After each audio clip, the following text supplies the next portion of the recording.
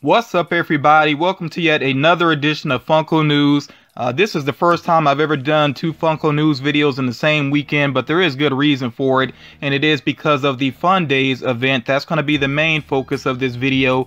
I do want to share basically the images that they had at that event, and not too many surprises necessarily, because a lot of what they showed has been rumored for a while, but like I said, I still would like to share this with you all. So this edition of Funko News was recorded as of very early morning on July 22nd, 2018.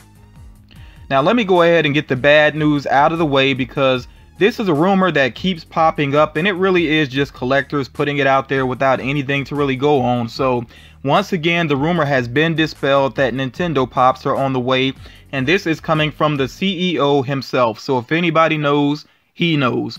And he basically expressed that this is something that he would like to happen, but Nintendo is just not willing to license out their characters to Funko, at least right now. You know, I'm not saying it'll never happen, but at least right now, it's not something that Nintendo is willing to do. And let me remind everybody again that Pikachu and Pokemon have nothing to do with Nintendo's licensing. Pokemon is its own company. Even though they have a partnership with Nintendo, their licensing is separate. So do keep that in mind. But yeah, like I said, you know, right now, the CEO is encouraging fans to reach out to Nintendo and let it be known that, you know, a lot of Funko Pop collectors would love to see Nintendo characters as Pops. You know, maybe that would convince Nintendo, but I don't know. You know, we'll just have to wait and see what happens. Now, for people that are still looking for SDCC figures, just stay on the hunt. Remember that retailers, including online retailers, continue to do some restocks, so don't give up on figures if you missed out on some. I'm not going to read the information to the left side of the screen here because I did cover it last time, so if you missed that last video, you can go back and check it out, or you can pause and read here. But I mainly want to focus here on the right hand side of the screen. So as far as the Funko shop is concerned, 3 items that are still available right now are the Cap'n Crunch Dorbs 4-pack, Yummy Mummy plus Fruit Brute Vinyl 2-pack, and the Quick Draw McGraw plus Babalooey Vinyl 2-pack. So those became available as of Saturday morning, which was the 21st, and they're still available. So not a whole lot of interest in those, but if you personally are interested in them, you should be able to go ahead and grab those quickly. And then as of the 22nd, and this is mainly for people who are watching this video right away, because if you're watching this video after this time, these figures are gone. But as of the 22nd, on the Funko pop-up shop at 7:30 a.m. Pacific Standard Time, Tiki Watiti and the Nux car should go up for sale. So again, if you're watching this after that time, those figures are gone. But if you're watching this right away, that means you do have a chance to try for those. I also want to put it out there because this was a note that was made on the Funko shop, that because they have had so many items available over the past couple of days and they have a lot to ship out, that shipping could be slower. So if you're waiting on something, you may have to just be a little more patient about that. But you know, it's on the way. Just realize that it may be a little bit later than expected. So I shared previously that there are Coraline Pops on the way. To the left here, you see some better images of those Pop figures. This is still not an official reveal from Funko. Once they actually do the official reveal and we get more information about these, of course, I will update you all. I still feel like, you know, from what they have so far, some really great designs. Of course, they could do potentially more side characters. We'll have to wait and see if they choose to do that or not. But if you're a fan of the movie, or even just a fan of the book, definitely make sure you pick these figures up if you're interested. You know, so Funko will be encouraged to do more figures of Coraline, and also, you know, figures like this in general, you know, of movies that may not be blockbusters, but still a lot of people have love for them. Also, the upcoming Alita movie, which is Alita Battle Angel, is based off of, I believe, an anime, and maybe even before that a manga. I'm not 100% sure. But yeah, there are going to be Pops based off of that movie, at least 3 variants of the main character. This is not an official reveal just yet. You know, of course, once I learn more, I will share. And I think I mentioned this previously, but just putting it out there again, that there are Wyona Earp Pops on the way as well. Definitely no release date, no you know, no artwork, anything yet for those. So, you know, we'll just have to wait and see what happens. Okay, now like I said, the main focus of this is going to be about the Fun Days event, which is a great event for Funko Pop collectors that are able to make it in there, because of course they get a lot of great opportunities to take home a lot of exclusive items. So really cool event. I did watch the live stream, and I had been encouraging people to check out the live stream, and I got kind of a feeling that there are some people that are kind of kicking themselves for not checking out the live stream. And I understand that some people had to work, you know, some people were tied up for various reasons, but you know, for people that actually did watch, I think it was definitely worth it. Now, I gotta say that watching it at home, of course, it did drag at times. And I think it was much more entertaining for people there actually in the room. Of course, they're excited because they're getting a lot of items. But I'll give props to Funko, because with this being their first time doing this as a live stream, a lot of things could have gone wrong. And there were like little minor hiccups, but overall, I think they did a good job with this event. And I think that the prom theme worked very well also. And I know they're supposed to have a replay up. I'm not sure if that's still available or not, but yeah, I'm glad that I did check it out, especially because of the opportunity that they had, which I will address in a little bit here.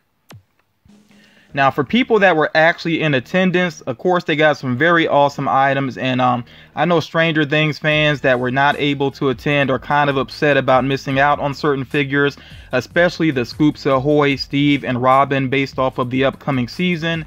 Yeah, that's just tough, but that's what happens with fun days. There's always going to be things that people wish that they could have gotten, you know, that aren't available to the public at large.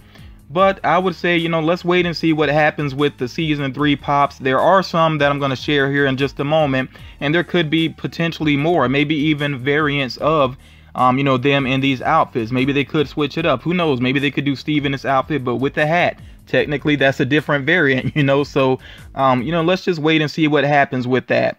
Now, David Harbour, who actually plays Hopper, he actually did show up at the event. And by the way, the actor that plays Steve, he sent a video message, and then the actress that plays the character Robin actually showed up as well. But yeah, David Harbour, who plays Hopper, was there. And he actually had with him some gold Hopper Pop figures, excuse me, and there's only 40 of them. So 40 lucky people at the event actually got these gold Hopper figures, which is kind of crazy, you know. And then everybody at the end of the night, they were given a box that contained a Freddy Funko Stranger Things variant. So I think there were 2 Steve figures. I think Will was one of them, and yeah, Will's pictured here, and then the other one is Dustin. I don't have Dustin pictured here, but I think those were the 4 possible figures that people could have gotten out of that box there. And then also, people at the event had the opportunity, because they did play some games and different groups won different figures, so they could have won one of 4 figures: the Ray Gun Purple Alien Freddy Funko, the Yoda Freddy Funko, the Danny Zuko from Grease Freddy Funko, or David Hasselhoff based off his appearance in Baywatch Freddy Funko. So this is something that they do at this event. Mainly they focus on their mascot Freddy Funko, mashing him up with other characters. So yeah, like I said, everybody at this event got you know, one of these figures here. And there's more, of course. They also got this boom box. Of course, it's like a cardboard boom box that they opened up, and it has some small items inside. And it also came with a proto, which if you're not familiar with what that is, it's basically an unfinished pop figure that hasn't been painted yet. It hasn't gone through the you know, the final painting process and all of that. So those are very tough for people to get their hands on. They're very valuable, and yeah, that's definitely cool that everybody in attendance did get a random one. I have the Pennywise one pictured here in the bottom right, but remember, everybody got a different random one. So here is the opportunity that really made this event worth checking out. Now, everybody in attendance did get one of these boxes that was shaped like a locker, and when you opened it up, inside there were 3 random Freddy Funko variants. Again, everybody in attendance got this, but also on the live stream, they announced that there was a URL set up, and they gave a password as well to get onto the website. And you go to that URL, you check it out, and they had one of these boxes available for $50, and again, you get the 3 Freddy Funko variants. That is a good deal. And if you don't believe me, go to eBay and see what's going on there. Go and check out how much these boxes are selling for, and also go check out how much the individual pops are selling for. So yeah, $50 for 3 of these variants. really good deal, and it's very awesome that they made this available for people outside of the event. Now, some people that went to the event might not be a big fan of that, but you know, regardless, these figures are still pretty rare, pretty small numbers overall. So yeah, there is a lot of value to be had with them. Now, as far as the different variants that were available, they did include various chrome pops. There were at least 5 different chrome pops. There were 2 glow-in-the-dark 8-bit pops. There was a green one and a blue one. There were also mashups with Kurt Cobain, Pennywise, which that Pennywise one, my goodness, I would really love to have that one. Also the devil from Cuphead, which I shared this in a previous video that this was a possibility, and that one is was in 2 different colors, and there was more than that. And yeah, like I said, just an amazing opportunity for people that watched the live stream, and of course, like I said, everybody in attendance got one of these as well. Very awesome. So here's a closer look at some of those items. You see the chrome pops up there at the top, which, yeah, chrome is the big thing right now with Funko, and I definitely think it looks great on, you know, Freddy Funko himself. You also see the astronaut ones where it's kind of a mashup between him as a robot and him as an astronaut. Kind of, I don't know how I feel about that design necessarily. I mean, they do look cool. It's just, I don't quite get the concept. Maybe that's what it is for me personally. You see the blue 8-bit pop there. You also see some Pez dispensers, which people that were in attendance were able to get those as well. It doesn't come along with the box, at least I don't think so. But you know, yeah, people that were in attendance actually got Pez dispensers, and I will talk some more about those later on. And there in the bottom right, I really like these figures here, because if you think about what they're wearing, you see Freddy Funko, and the tuxes, basically one is blue, one is orange. Of course, that's a reference to Dumb and Dumber. They don't say that directly. I don't know if there's going to be like Dumb and Dumber figures, but that is obviously a reference to Dumb and Dumber, and I think that is pretty cool. So again, these are some of the variants that were available in that box of fun. That's what they called it, the box of fun. And again, that was a pretty awesome opportunity for people that did check out the live stream. Oh, and of course, that box is sold out. It is sold out, and second market is insane right now.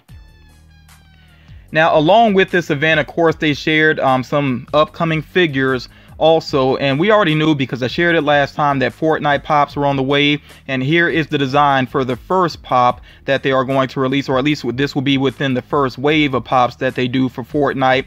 Of course, there are going to be more, but this is the only one that they have revealed thus far. And like I said last time, these pops should start to show up around the holiday season, and there will be pocket pops and apparel as well. When they say apparel, I'm assuming maybe pop tees. You know, we'll see what happens with that.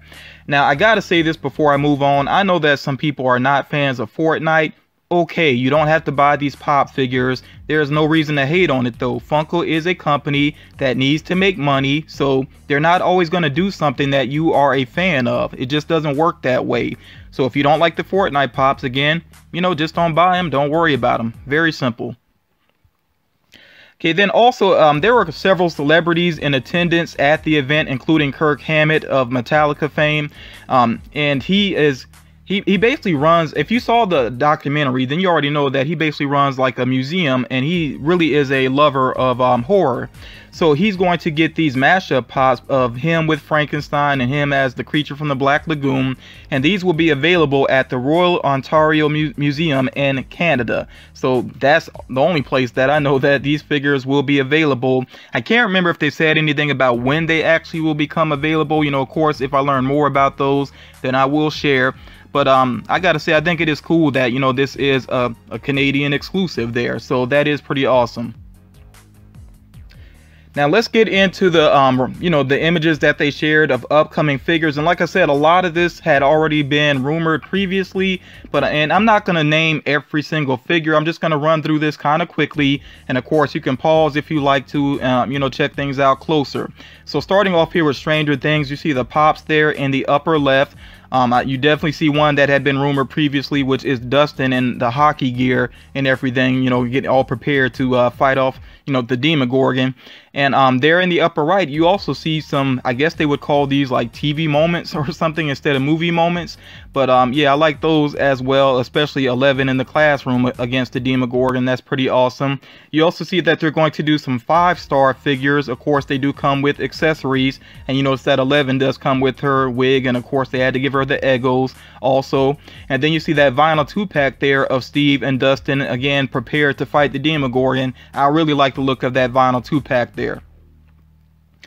Next up here, of course, there's more Harry Potter figures on the way, and I think most of these have been listed previously, rumored to be on the way, so I don't think there's any real surprises there. And I'm not super familiar with some of these characters, so I'm sure that some things stand out here more for people that are very familiar with them. Then also we knew that Trading Places pops were on the way. That's something else that had been rumored previously. You see that there, I think there's actually more there than we thought would be for that movie. Also, you get a look here at the Die Hard pops, and remember that Hans Gruber, I think his exclusive is going to be with GameStop if that rumor turns out to be true. Next up here, of course, there are more Nicktoons pops on the way. Really glad to see Angelica on the way, and she is actually holding her doll. What's Malibu Stacy, I think is the name. That's pretty cool. And of course, the dog from Rugrats as well. And yeah, you see the wild thornberries there. Some more Hey Arnold on the way. So yeah, that is cool. They are doing more with Nickelodeon. You see the next wave of Rick and Morty figures there, and I'm not going to point all these out, but if you're familiar with the series, you know, you recognize some of the characters there. Definitely good to see Noob. I feel like they had to make him as a pop. The Married with Children pops, yes, they are legit. You see those in the bottom left, and they do have a Chase variant of Peggy Bundy there. It looks like it's just going to be a different color variant for the top there. And do notice that a lot of this is just concept art, not the actual pop. So of course there are no release dates with any of this stuff right now. I do want to put that out there. No release dates. We'll have to wait and see what happens, and of course we'll also have to wait for the official reveals that show us the actual pop figures. You also see here the Brady Bunch. Remember, they're just starting off with 6 of the characters from the series. I'm sure, you know, if these do well, they will do the rest. That just makes sense, you know. But yeah, they're just starting off with those 6 characters there. Next up here, more Aladdin on the way. The Magic Carpet Ride, I know that has been rumored. Also, Genie with the Bottle had been rumored previously. So yeah, it seems like a lot of the rumors that have been going around are panning out to be true. You also see some Aladdin mystery minis there in the upper right. The Austin Powers, that one, you know, has been talked about for a while. And I feel like that they there was also rumored to be a Fembot on the way, so I don't know if that one is still happening or not. You know, we'll have to wait and see. You see the Zoolander pops here, and there actually is a Chase variant of Mugatu. So, you know, that's kind of interesting. It's actually Mugatu with his little poodle there. And then some vinyl 2-packs. I know some people are not crazy about these. I personally like them though. But you see these vinyl 2-packs here. They got the Star Wars one there, of course, with Leia and Luke. They had the vinyl 2-pack there of the Bombshells, Batgirl, and Wonder Woman. They got the Rudolph the Red-Nosed Reindeer vinyl 2-pack. They also have a Cuphead vinyl 2-pack on the way. Next up here, if you're a fan of Fallout, you see that they have a new wave of pops on the way out. And as far as these exclusives are concerned, of course, we don't know where they're going to be, but more than likely GameStop, you know, it just makes sense. And then you also see some more Fallout mystery minis there in the upper right. And they are going to do 5-star figures for Fallout as well.